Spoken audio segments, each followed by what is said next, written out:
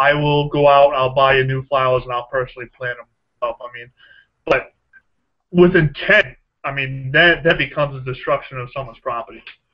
Right. All right. I want to bring on Stefan Kinsella. How you doing, Stefan? I'm good. How you doing? Can you hear me? Yeah, we can hear you clear. You're fantastic. How you doing? Really well, actually. It's one of the best audios on here. Anyway, no, good to have you on the show. Obviously, we had a scenario earlier with Facebook pages and the rest of this stuff. I'm going to kind of lay out. Some people have already heard this. We had kind of a short discussion on earlier on before you came on, but I want to clarify. Some people had basically messaged Facebook and reported another Facebook page, lying that this Facebook page had supposedly broken Facebook rules and guidelines when they had not, but they claimed this. They got this voluntary Facebook page shut down, and it raised the question, what is lying? What is fraud? When does it infringe on NAP? And I figured Mr. Argumentation Ethics himself, have you on the show, we could discuss this tonight. So, anyway, I want to start off right off the gate with the fact that lying. What's the difference between lying and fraud? Let's start with that. Yeah, so just really quickly, I actually didn't follow all the details of the issue, and I'm aware of other cases where people have gotten websites taken off, usually by copyright grounds or other things. And my suspicion is that most of these cases, there are policies in place that probably would not be in place in a free society. They're heavily influenced and distorted by the government policies on a variety of laws. Copyright and child pornography and terrorism and money laundering and drugs and all these things. So, and most of the time it's when a site gets taken down or a YouTube video, I think it's not good. And I think it's because of state policies, largely. So you ask, what about lying and fraud? And I think this is because there's allegations that someone was being fraudulent. Now, it could be that someone was abusing Facebook policies. But on the other hand, Facebook has the right to set their own policies, right?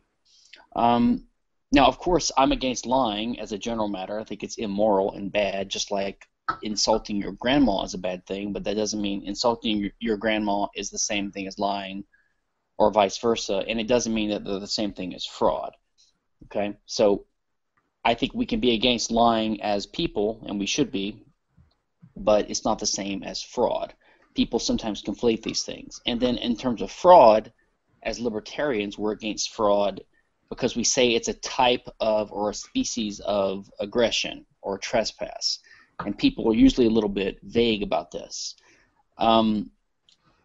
My view is that fraud is basically what you can call in the common law theft by trick. Okay? It's using deception to obtain the possession and or title to some scarce resource without the legitimate or true consent of the owner.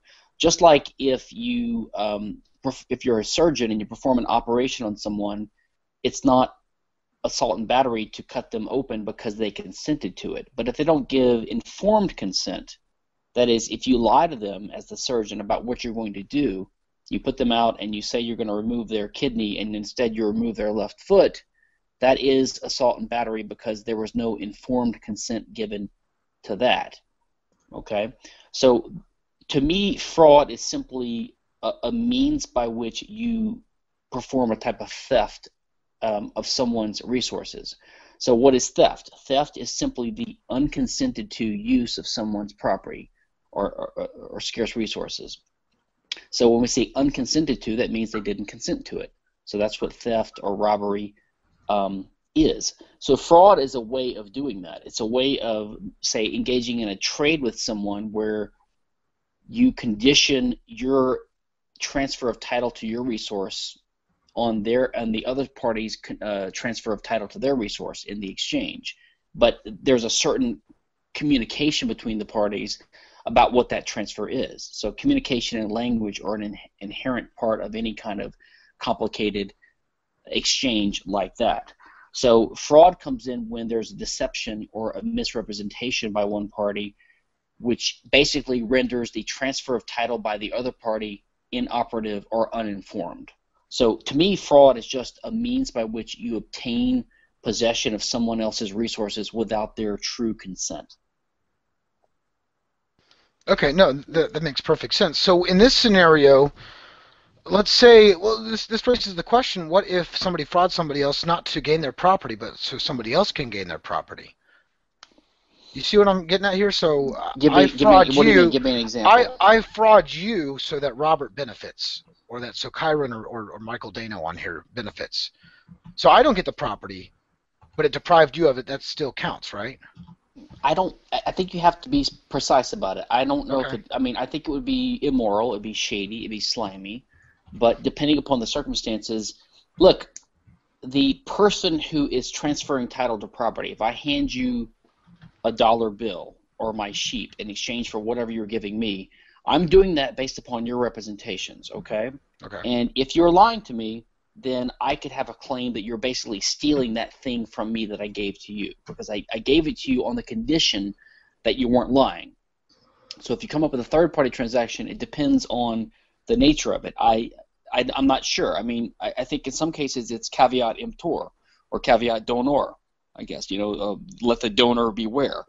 If I'm going to give you something based upon your grandma's representation or your friend's representation, then it's not clear to me who's defrauding me, right? Who is taking my property without my consent? Because the guy that's lying to me is not really defrauding me. In the case of Facebook, I think that primarily if someone abuses Facebook's terms of service and reports a violation when they shouldn't, then it's up to Facebook how stringently they want to enforce that. And their remedy is obvious. They can just eject you, right? They can just boot the guy off.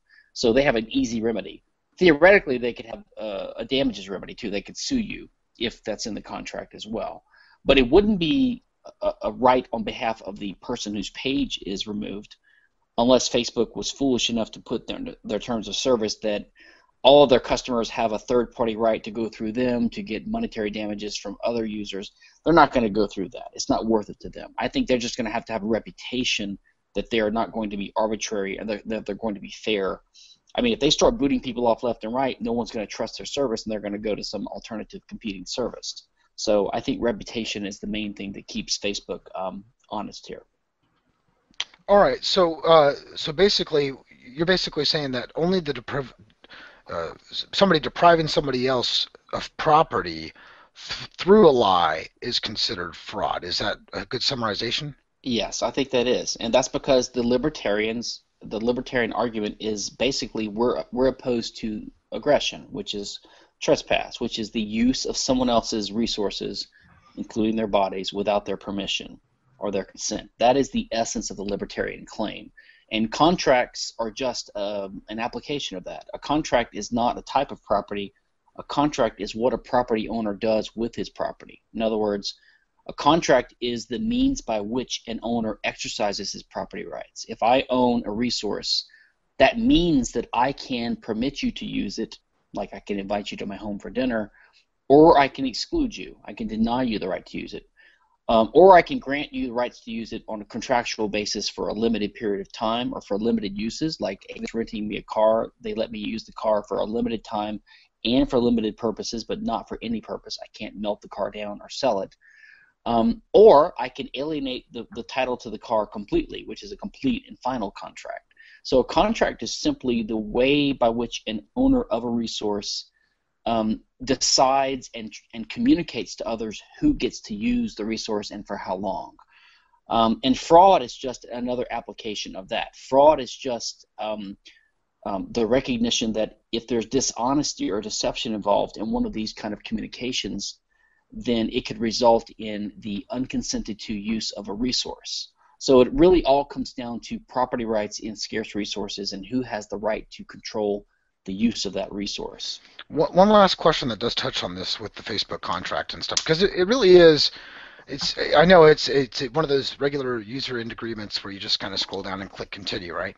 But that's what it really is with Facebook. When you sign up, you do the thing and you basically sign a small mini contract with them on a few basic small things, right? I mean, I guess you don't have to really sign off on anything, but it's kind of like an implicit contract instead of explicitly. I think it's in the Facebook case. I don't think it's implicit. I think it's not signed. It's more of a click wrap, right, or a click type agreement. You actually click on something. So I think there's some affirmative indication of agreement.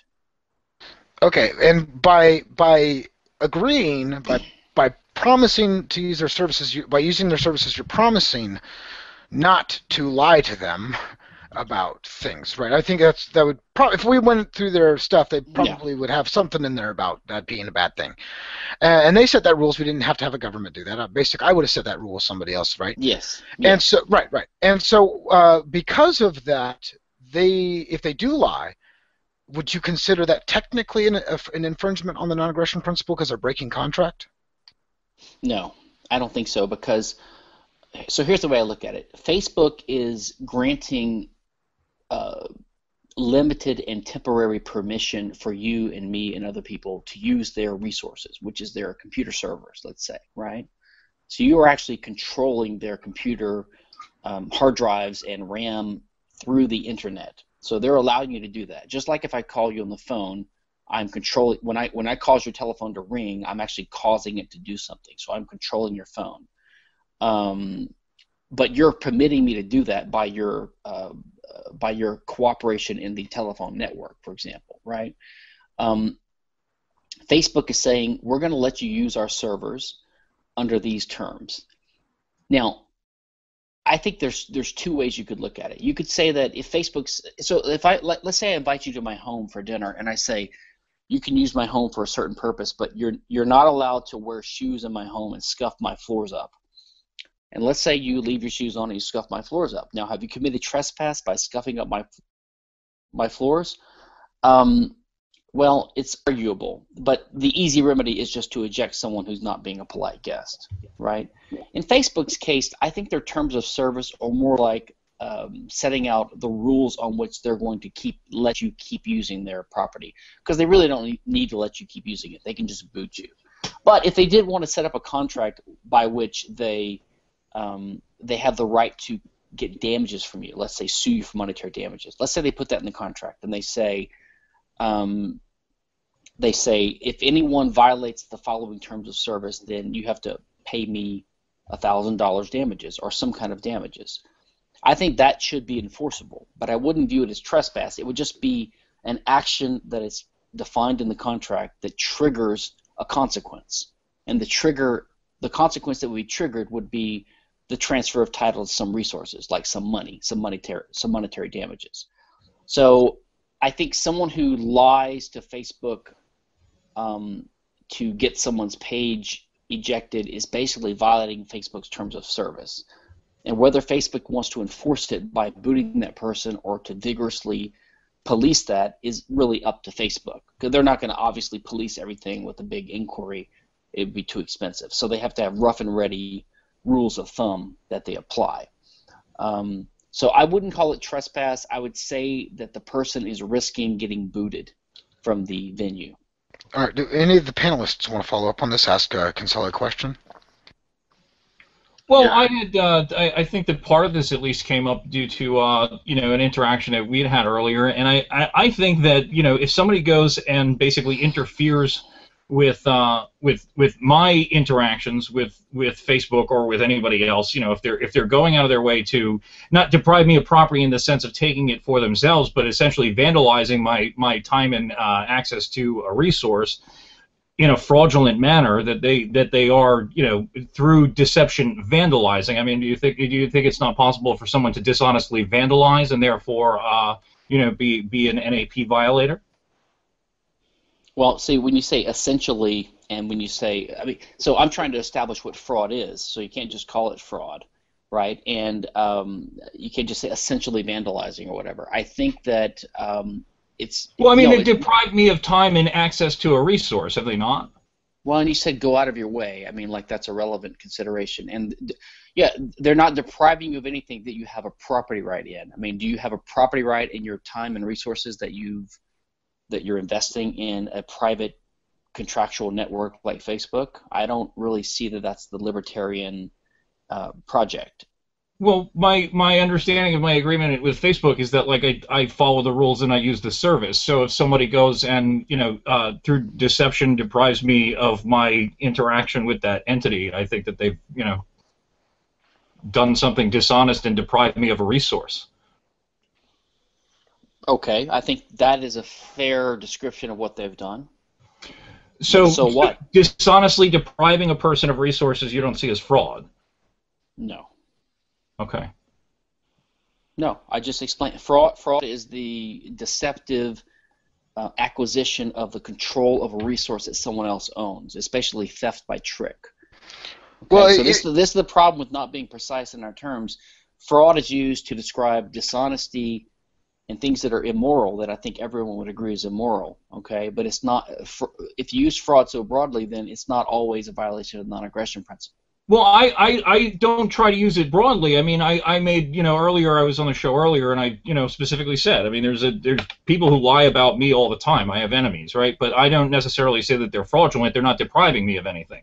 If the line between fraud and just a lie is whether you actually obtain a thing from your lie, then I think that there needs to be like another word. I'm not sure that there's a word for vandalism by deception, because I'm clearly having. There is. It's called defamation, which is a type of reputation right which libertarians oppose. Because we don't believe in property rights in value. We don't believe in property rights in reputation. We don't believe in property rights in ideas or patterns of information. No. So yes, there is a word for it, and it's just not a libertarian concept. Excuse me. Chris. Because the thing is that I've really tried to draw a very clear line here, that a person is not just depriving me of my reputation, right? Because people do that all the time. I'm not unused to that. That happens every day, right? People go out and say, all types of things about me. Like I said, I have enemies. I'm not trying to go and like seek restitution or call these people aggressors. But when you're actually seeking out to deprive me of resources, my interaction with this organization that I hold on. So let's stop right. So you're saying an interaction is a resource? It's an advertising platform. An advertising platform is a resource? Yes. It's a resource that's an ownable thing in the world. I mean, see, libertarians believe that in property rights to scarce resources, these are the things that there can be conflict over.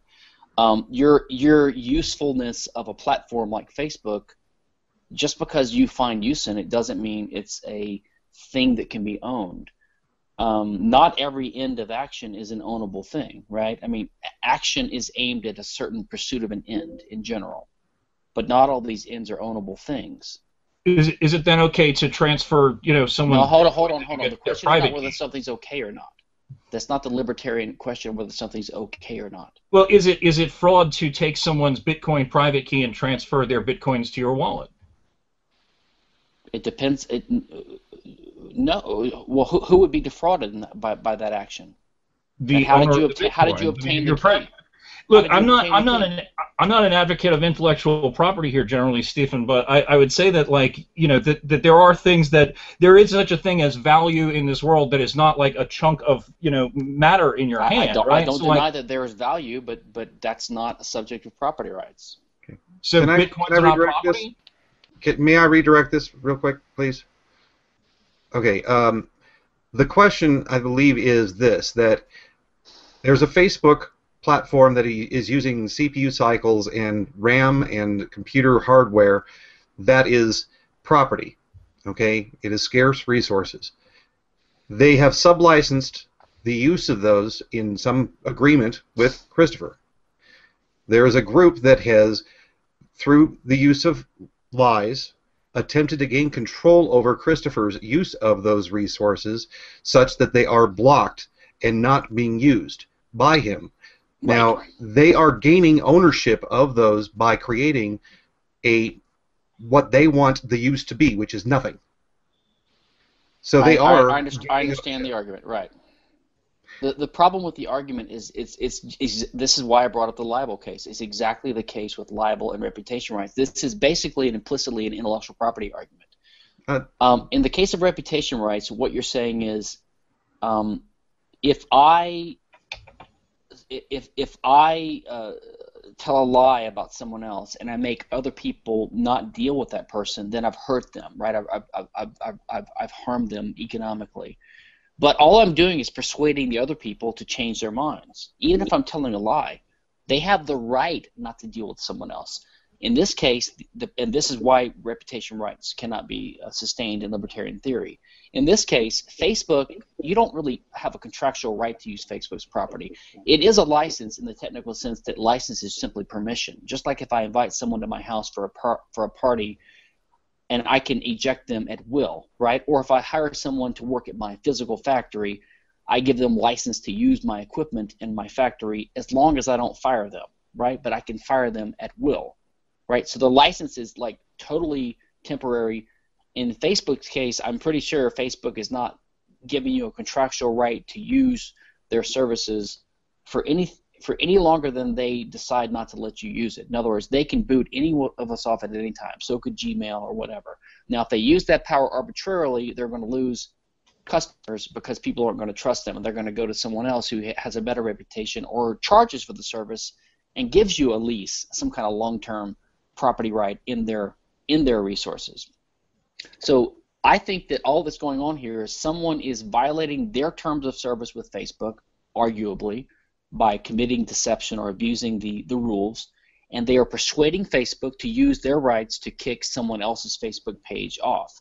Now, the question to me is, whose rights are violated by the deception? Are Facebook's rights violated? Maybe, but their remedy is very easy. They can simply kick off the person who they don't like, right, who's lying to them. Or are the rights of the person whose page was taken down violated? I don't think so, because Facebook has the right to take their page down whenever they want, and I guarantee the terms of service specifies that if you set up a Facebook page, Facebook maintains the right, reserves the right to remove your page at any time for any reason whatsoever. So if they do that, even if the reason they take it down is because they're relying upon the fabrications of a malicious third party, they have the right to do that, which means that the person whose page is taken down did not have any property rights violated. So again, I'm not sure who the plaintiff would be in a lawsuit. And the only one I can think of would be Facebook, but their remedy is very simple. They can simply remove the person whose actions they don't like. So no, I don't think it's fraudulent in the technical sense of fraud. No, this is a great discussion, guys. Great answer. No, this is a great discussion here. Who else wants to go next? Anybody else want to add to this? I thought that it was interesting that it sounded to me like you said that there was no like property right in Bitcoin. Could you elaborate on that, Stephen? And my view on this is tentative because I'm still trying to understand Bitcoin, to be honest. But I don't think there's a property right in Bitcoin because it's not a scarce resource. Yes, it is. At all. And in fact, even the terms of service don't prohibit. See, the example you gave earlier about stealing someone's Bitcoin or something like that to my mind, the way the system is set up, the only way you're going to get someone's private key is you can't guess it. So really, as a practical matter, the only way you would ever obtain their key is if they are stupid and they gave it to you at a bar, or they were drunk, or they allowed you access to their private system, or you trespassed against their property, like broke into their home, got into their computer and got their password. Now that's an act of trespass, which should be prohibited, and the effects of that can be taken into account in computing the damages owed for the act of trespass. But the Bitcoin system, as I understand it, which is pseudonymous, right, doesn't require any user to even sign on to any kind of terms of service whatsoever. So my understanding from people that know more about Bitcoin than I do is that Bitcoin's rules do not prohibit you from taking someone's Bitcoins from them if you happen to find the key somehow. They don't prohibit that at all. So it's not even technically a violation of any kind of terms of service you could point to. So it's not a contract right. It's not a property right. It's simply a reliable scheme that people can use for practical purposes. In a sense, it functions as an analog of property rights, and in some ways it's better than property rights. But I don't think technically the Bitcoin system can be said to create items or objects that can be considered ownable things. In fact, the word Bitcoin is just a metaphor. There's no such thing as a Bitcoin. It's just ledger entries in a private scheme that some people decide to participate in. And would you call a pointer an ownable thing? Would you call a ledger entry a property right? It makes no sense. Okay, one quick pointer to correct you on. Bitcoins are essentially a scarce resource. Even though they are digital entries, there's a maximum number of bitcoins that can exist, and so within the system. Right, and in essence, they function the same way that. Yeah, but tell me if I'm wrong. You could copy the entire. I could make a copy of the entire blockchain right now. Yeah. Right, and you and I and everyone in this hangout could start having our separate Bitcoin little trading system using an exact duplicate of the existing blockchain. They call those alternate cryptocurrencies, right? Exactly. Right. So there's nothing that's a scarce. So every time someone says it's a scarce resource, they always qualify it with this.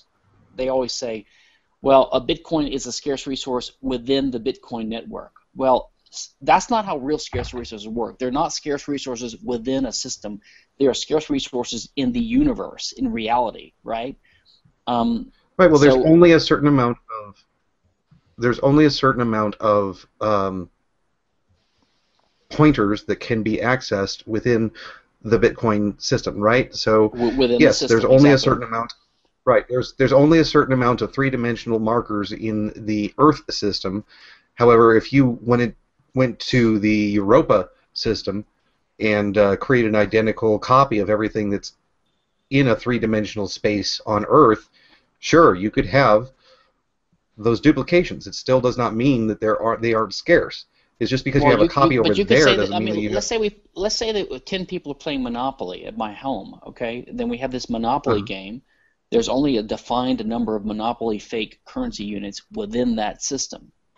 Right, but they're not really money. It's just a scheme or a game that we're all playing. I just don't see. I mean, first of all, Bitcoin is not a thing that.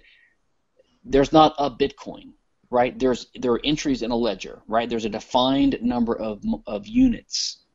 In fact, they're not even coins. It's just because the word coin is attached to it doesn't mean they're really currency units, right? It could be used for anything. Why don't we call them bit ledgers? You know what I mean? We got to be careful not to be attached to the physicalist meanings of overly metaphorical terms. You can call terms. it whatever you want. The point that's is my that point.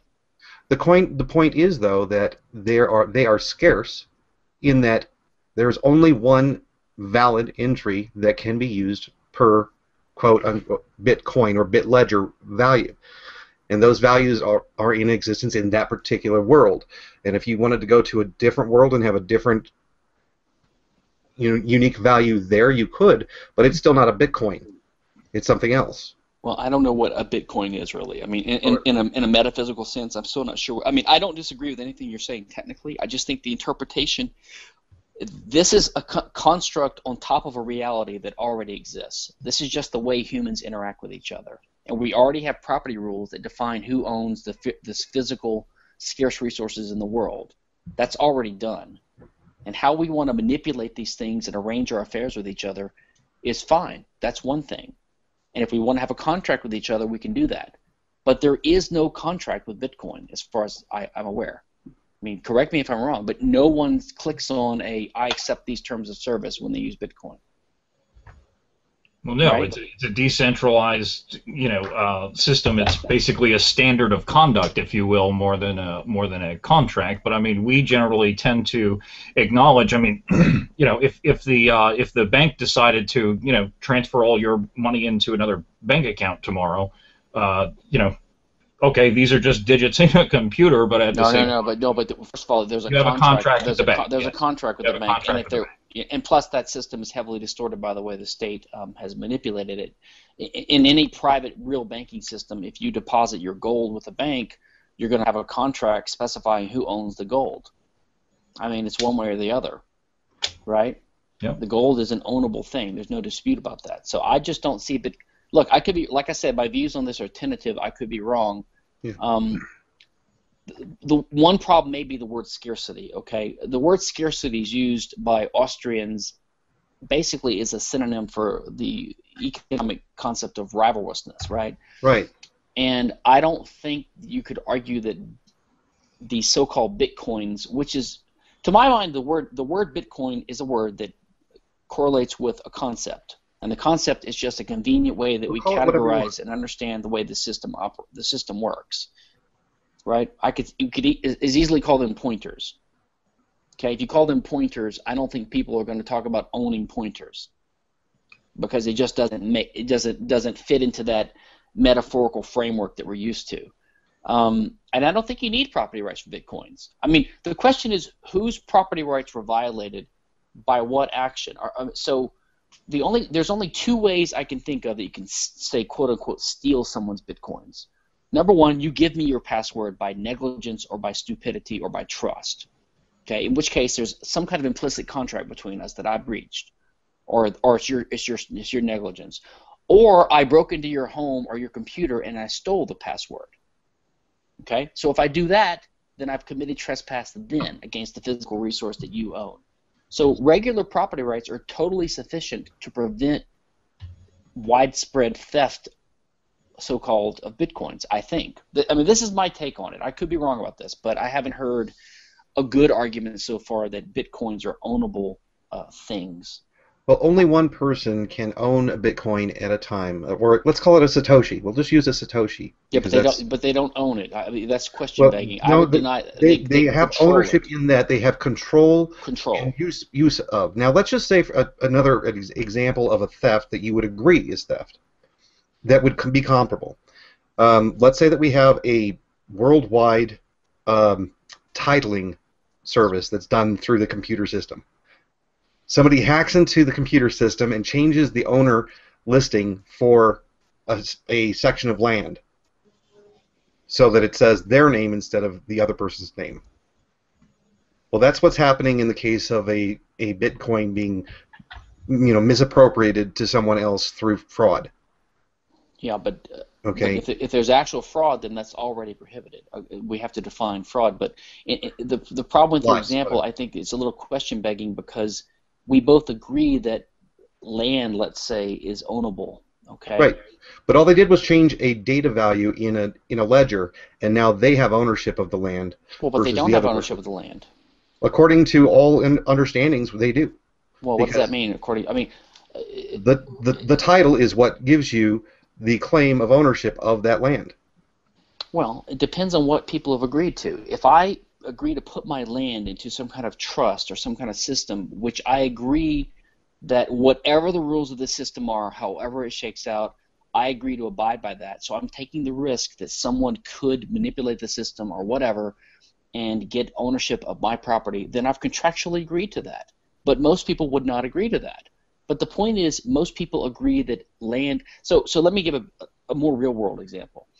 If I guess your password, okay, let's say you're careless with your passwords, okay? Let's say you have a Bank of America account, and I just guess your password. And I walk into a Bank of America store tomorrow. I pretend like I'm you. Now, and I give them your password, and I'm able to access your safety deposit box and take out your mother's favorite necklace or whatever that's in there, okay? Now, you actually own that scarce resource. The fact that I'm able to deceive the custodian into giving me access to it doesn't mean that I now own it. It just means I've basically stolen it, okay? And I've done it, basically, it's just an act of theft because I don't have your consent to use the necklace. You still own the necklace. And I probably have trespassed against the property of Bank of America because I've lied to them in contravention of their implicit, if not explicit, policies. When I enter the door, I have to agree to certain representations and warranties when I walk into their property. That's implicit. That's a condition of my using their property. They're saying you can only use our property if you're not lying to us, if you're telling the truth, blah, blah, blah. That's how I got access to it. So that kind of case, we already agree there's a scarce resource that is owned. In the case of Bitcoin, I don't see what it is that I am taking that is already agreed upon as owned. It's like the argument is trying to be reverse engineered. It's like you're trying to make it look like the other case and say that because it looks like it in structure, the thing that's being taken must be ownable too. And I just am not persuaded by that. So you made the example as if you had deceived Bank of America to go into Bank of America and take the necklace out of the safety deposit box. So that constitutes fraud. You're taking property. If you go into Bank of America, you deceive Bank of America, you go in there and you destroy the necklace and you walk out of there. What is that?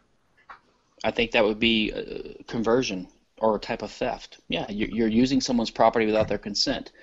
And if you use it for 5 minutes and you put it back, that's one type of damage. If you use it for 5 minutes and destroy it, that's a different type of damage. So they're both types of trespass or aggression, but the damages are different. Just like if you kidnap someone and rape them, it's different than if you kidnap them and let them go 5 minutes later.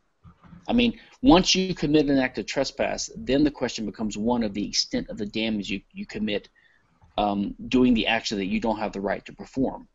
This is just... fraud then is not necessarily like theft. I mean, fraud can be vandalism then.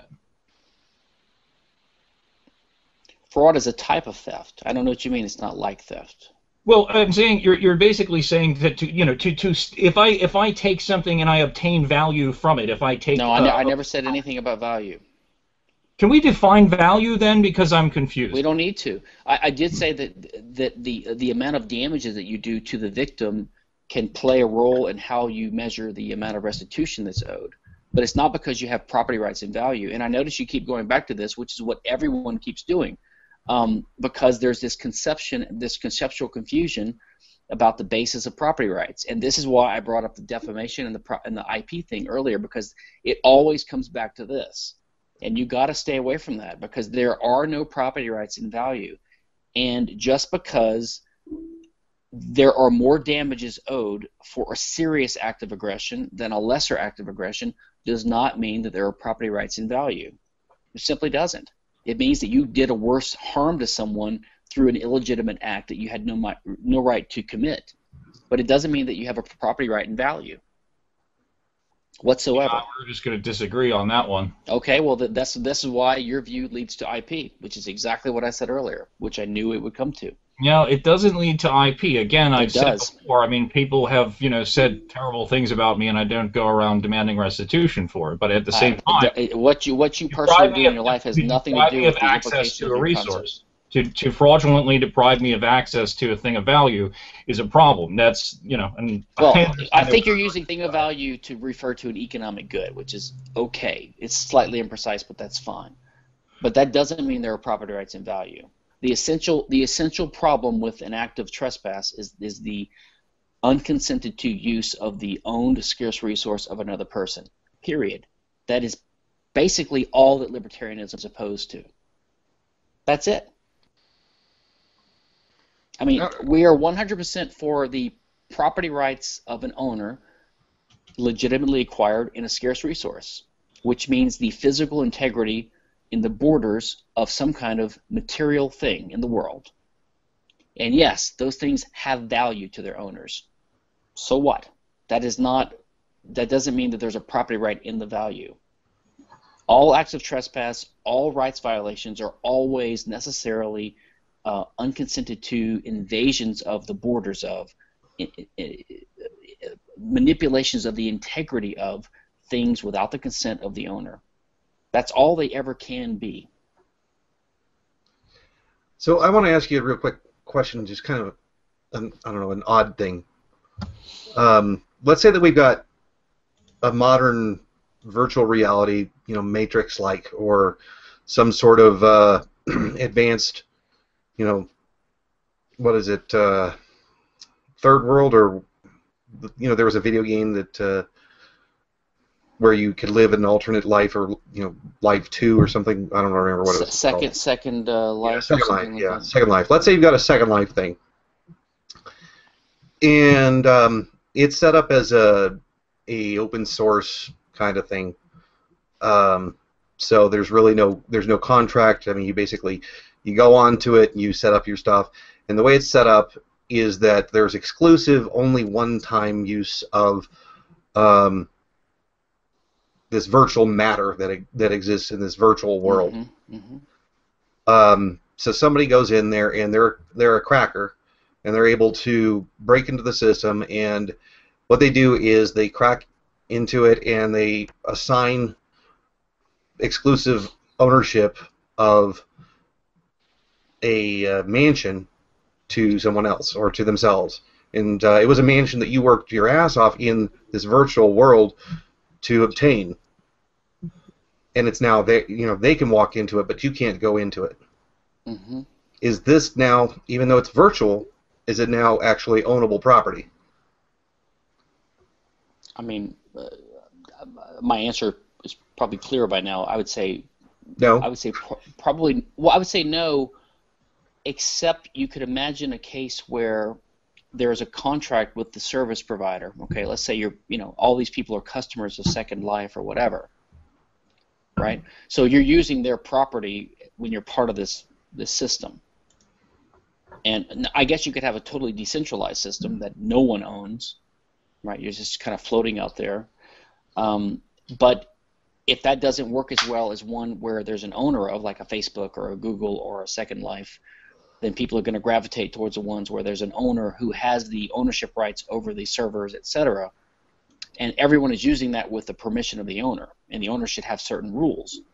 And unless they have good rules in place, either practical or legal, right, to prevent this from happening, they're going to lose customers. No one's going to want to use it. They're not going to want to invest their time in their activities unless they're confident that they can maintain what they've created, etc. Right? I mean, I think my son is into Minecraft, and they have this problem called griefers. They have something similar.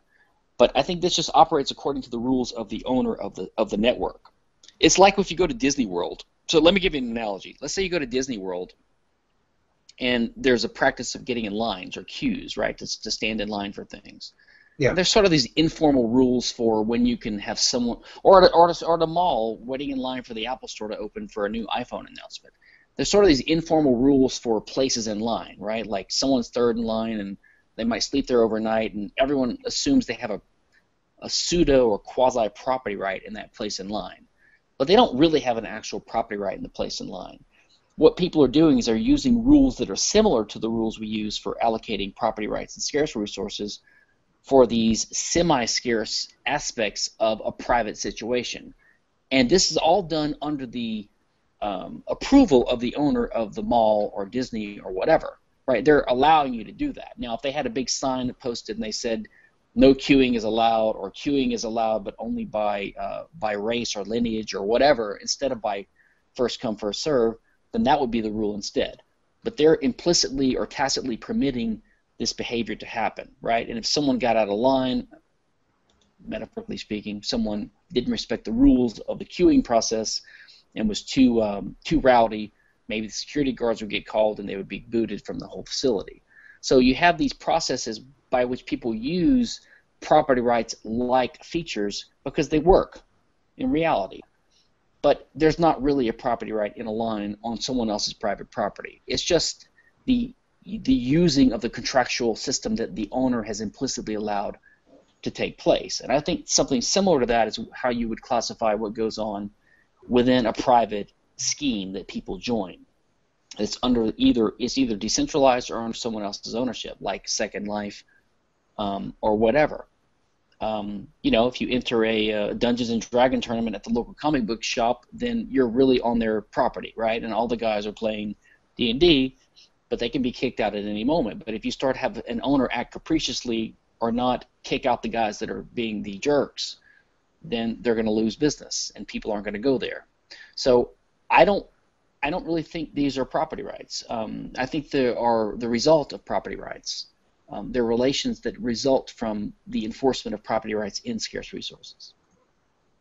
No, good stuff, guys. We got to end the show now. I got to do some closing statements, but everyone, I thank you guys, Kinsella and Chris Cantwell, both you guys for joining us tonight. It was obviously a very good discussion. I think we all learned something, and the viewers can take something away from this video. So I do appreciate it, guys. Thank you for having me, and thank you, Stefan. I will think about it and write on it, and I would look forward to hearing your critique of what I wrote on it later on. Sounds good. Awesome, guys. All right. Well, good to have you guys on the show. I also want to thank the panelists for being on the show as well. Kyron, Dano, Kruger. Thank you, guys. Pleasure. All right. All right. Good stuff. So. as you guys know, we have the free bumper sticker giveaway. The winners this week were Pessoa de Gama, Pippi Glockencake, and username FTWBK. Man, those are some random usernames there, but you guys are the winners, so contact us over on Statism of Slavery, where we now have 182,000 subscribers and growing every day. And those are sponsored by nonaggression-apparel.com, so make sure you guys check out that online store. Hook them up so they help us with our operations. And you can always find these shows over at voluntaryvirtues.com. Next, on the 18th, not next week, but the week after that, I have Robert Murphy on the show, and I was just invited to the Foundation for Economic Education. They're going to pay for me to go for a full seminar, pay for a hotel and everything, so I'm really excited about that. And I will be keeping you guys updated on what's going on there. I'm obviously going to give them a lot of highlight and attention. Who would have thought, right? For patting me on the back, I return the favor. But anyway, I'm really excited about that, so I will keep you updated as we move forward. And as always, you can find our show over on libertymovementradio.com. It's always syndicated over there every Tuesday night, 8 to 10 p.m. Eastern Standard Time. This is Mike from Voluntary Virtues saying thank you. Thank you guys so much for your spreading the freedom. I'll talk to you guys soon. Have a great night. Bye-bye.